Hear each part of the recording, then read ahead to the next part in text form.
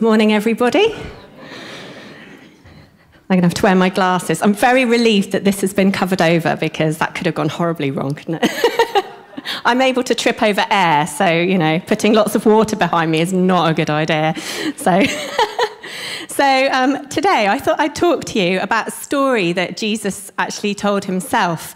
And it's quite an amazing story. It's about a homecoming. And today we are all invited to a homecoming. Wherever you feel you're at with God and your relationship with Jesus, you are today invited home back to God. And just in case you didn't know what we all believe from all the songs that we've been singing, just a quick recap, really, that will be found in the story that Jesus tells that I'm going to tell to us this morning. But we have, just check this is true, that you believe this. You have a shell. Your body is a shell, yeah? Do you believe that? Do you think you have a soul, a mind, will, your mind and your will and your emotions? Are we all feeling emotional?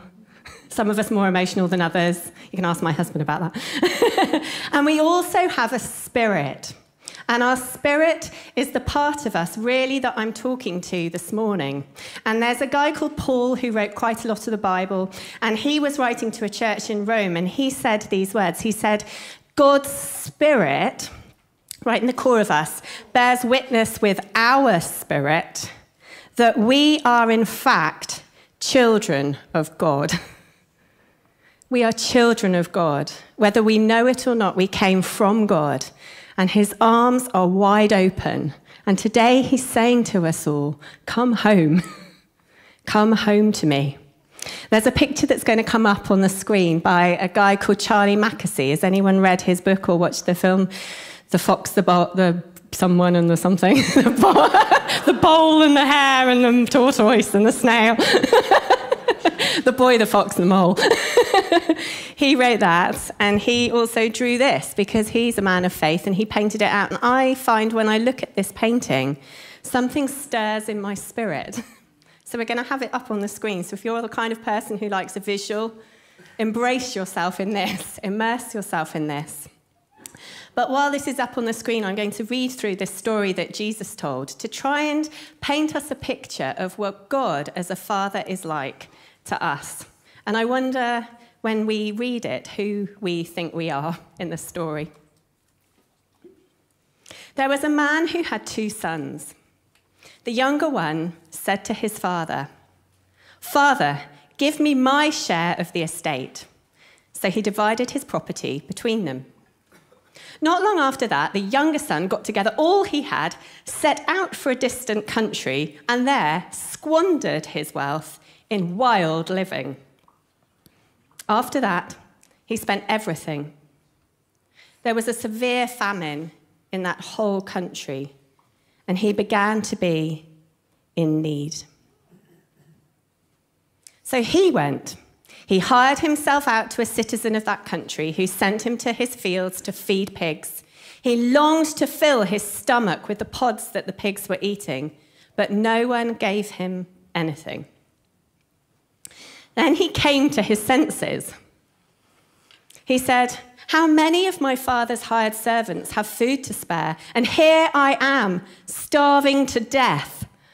I'll set back out. I'll go back to my father. I'll say to him, 'Father, I've sinned against you and against heaven. I'm no longer worthy to be called your son. Make me like one of your hired servants.' So he got up and he went to his father." So he's over here and the father is here. I wonder which direction you think the father is facing.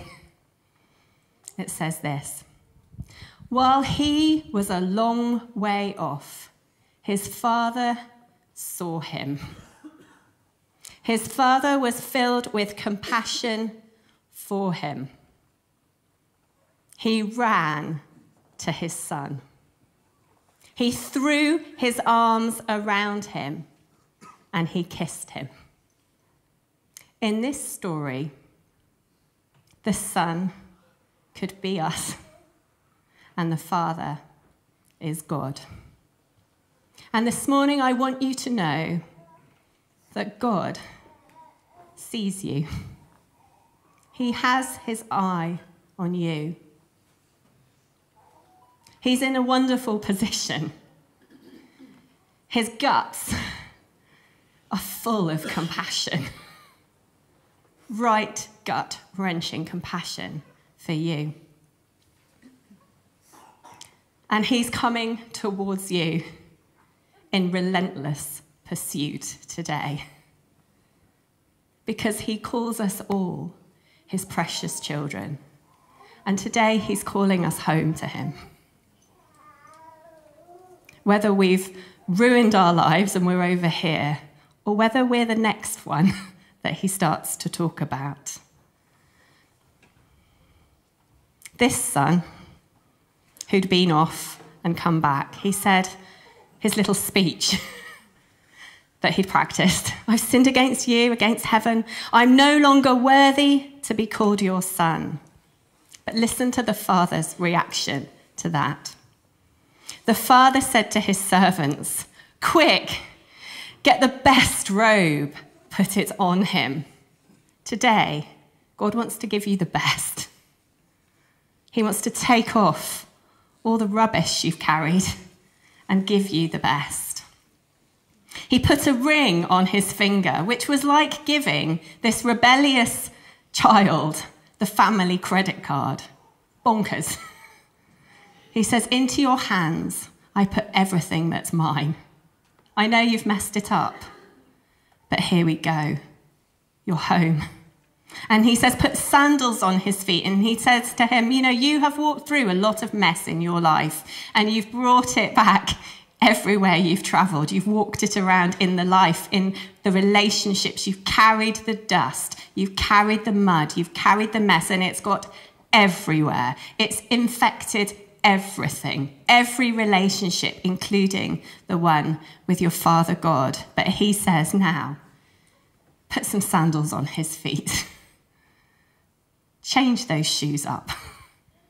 Put some good news on those feet. And God wants to do that for us all today. Then he says something else, which is absolutely nuts. He says, bring the fattened calf and kill it, and let's have a feast and celebrate. And that one animal would have fed the entire village. God is a party God, and he really celebrates us. And then he said, to the son who said, I'm not worthy to be called yours anymore, he said this son, he still called him his son, this son is mine. He was dead, but now he's alive. And some of our spirits, some of our souls, even some of our shells might be dead today. But God is calling you to life. He says, for the ones that are lost, we have no idea how to navigate life. God says, I can see you. Walk with me, and you're found. And then they began to celebrate. Meanwhile, there's another son. See if you relate to this one. The older son. And he was in the field, and he came near the house. He heard the music. He heard the dancing. He called one of his servants, and he asked him what was going on. So the father explains, well, your brother's come home. And so I've killed the fattened calf because he's back, he's safe, he's sound. But the older brother, he became angry, probably a bit confused, and he refused to go in. He got in a right strop. So his father went out to him as well. He didn't leave him in a tiswas either, and he pleaded with him. But the son says, look, all these years I've been slaving for you. He didn't quite understand who his father really was. He's like, I've been trying my best, slogging my guts out. I'm a nice person. Have you ever said that to God? I've never disobeyed you. All your orders.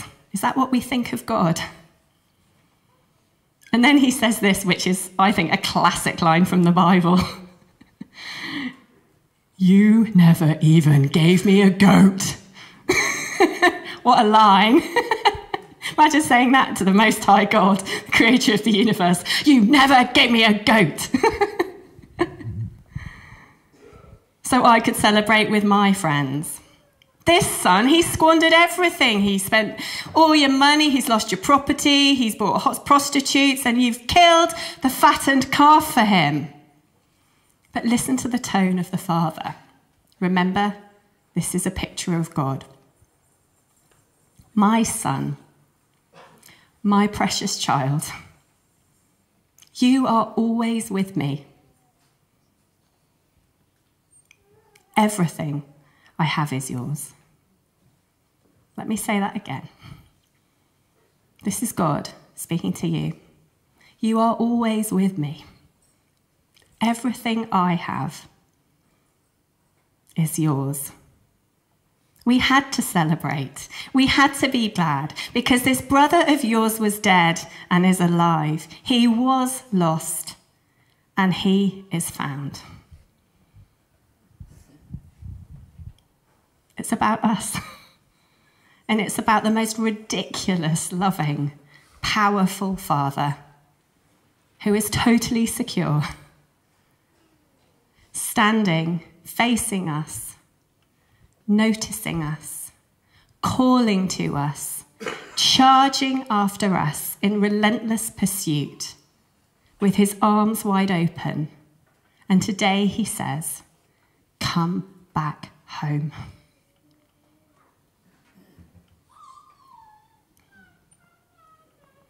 In the book of Peter in the Bible, it describes how this happened. And it was through Jesus. And Jesus died on a cross, pummeled, brutally murdered. But this is how it's described. He used his servant body to carry our sins, all our regrets, all our filthy gone wrongs, mistakes. Those are the sins that distort our lives and wreck our relationship with others and God.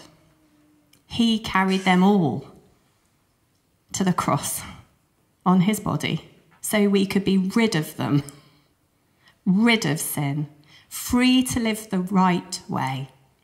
His wounds became our healing. The writer says this about us. You were like lost sheep. We're not just like wandering off sons. We're like lost sheep. No idea who we are or where we're going. But this is what God says. Now we are named and we're kept for good by the shepherd of our souls. He's calling us home. And all of us sometimes need to come home to God. Whether we feel like we know God and we're in a close relationship, whether we've gone off, facing in the other direction, so we can't even see who God is, what he's like with his wide open arms. But let me remind you who God is, in case you got round the wrong way somehow. There's lots of Hebrew words that describe God in the Bible, and I quite like finding out the meanings of things. So you never knew you were going to go to a Hebrew lesson, did you? But when the Bible's written in Hebrew, you have to look for what it means. And God is described in lots of ways in Hebrew. Let me just read you some of them. See if you need God to be this. He's El Roy, the God who sees. He sees you. He's Adonai. He is Lord and Master. The scripture says that heaven is his home and earth is his footstool. Everything on this planet, including us, goes underneath the lordship of God. He is Lord and Master. Not a popular term, is it, when we've had abuse of power, but God is trustworthy to be our master. He's Yahweh Rapha, the God who heals. I'd love to pray. We as a family would love to pray if you need the healing power of God for your body, for your mind, for your soul. We've seen miracles in this church where our God has healed. We'll pray for you because that is who he is. He's Elkanah. He's the consuming fire. Don't you think for 1 minute when I'm describing a warm, embracing father that he is not powerful. He opened his mouth and breathed out the stars, and he's calling you to himself. The all-consuming fire. He's Yahweh Shalom. He is the Lord of all peace. Can you feel his presence? The peace of God is here right now. And he wants to come deep into your heart and give you a supernatural peace that goes beyond of all your understanding. And that will guard your heart, guard your mind. I think our world needs peace. And we can introduce you to him. He's El Salai. He's the God of strength. He is a rock. He's movable. He's solid. He's Yahweh Hesed. He's the God of forgiveness and mercy. Does anyone need a fresh start? The Bible says God's mercies can be new every single morning. He's here to wash you clean. He's Emmanuel. He is God with us. Don't think that because your back is turned that he is not watching and he is not with you. He is Yeshua, which means Jesus, which means God saves. And guys, the world will tell you a lot, but I don't know if it will tell you this, that Jesus Christ saves, and he wants to save. He wants to save you. He's desperate to call you home to relationship with him. He says to you today, you are his child. His spirit is calling to your spirit today. He says, you might not know me, you might have your back to me, but I know everything about you. I know when you're sitting down, when you're standing up. I'm familiar with you because you were made in my image. And in me you live and you move and you have your being because you are really my child. I knew you even when you were conceived. I chose you before. Even when I planned creation, you're not a mistake. You're fearfully and wonderfully made. Lots of people have got God wrong. He's not distant, he's not angry, he's powerful, yes, but he's completely expressing love because we're his children and he's our father. And he'll offer us more than our earthly fathers ever could because he's a perfect father and every good and perfect gift comes from his hands. And he's our provider. He will meet all of our needs. His plan for our future is full of hope, not just on this planet, but eternally full of hope. He loves us, and his love is everlasting. He sings over us. He never wants to stop doing good to us. He calls us his treasure. He's in relentless pursuit. He wants to show you great and marvelous things, but he responds to your response. If we seek him, we will find him. Are you seeking today? He wants to do more for us than we could possibly imagine. He's our greatest encourager. He's a father who comforts us in trouble. When we're brokenhearted, he's close. When a shepherd's carrying a lamb, that's like God carrying us close to his heart. And one day he will wipe away every tear we've ever cried on this earth. And he will take away all pain that we have ever suffered. We have the hope of heaven. And Jesus reveals God. Jesus is God. So if you want to know what God is like, look at Jesus, grab a Bible. He's exactly like God. He came to show us that God is for us and not against us, to tell us he's not counting our sins. He died so we could be reconciled to our Father. It was the ultimate expression of love. It was brutal, it was grim, and he did it for you. He paid for it all. He gave up everything to get you. And when we receive Jesus, we receive God. His Spirit comes in. You see, our spirit is screaming out for God's Spirit. And then once we get it, nothing will ever separate us from his love. God is calling us home. He says, come home. I'll throw you the biggest party heaven's ever seen. He's always been our Father. But he's asking us today, will you be my child? He's waiting for us. He's Almighty God.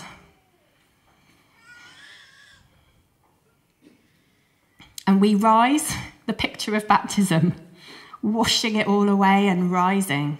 So much of us just dies off when Jesus died.